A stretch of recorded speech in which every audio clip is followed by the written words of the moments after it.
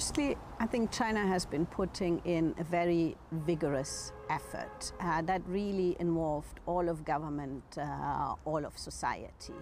And I think is now really yielding results, because we have seen the epidemic turning around. Rates are going much lower now. We've seen the lowest level since the beginning of the outbreak in early March, with only 100 new cases on average per day, of which only 25% are outside Wuhan and Hubei, and most of those are actually imported cases. So going to show that the measures taken on social distancing, on containment of the virus have been very effective.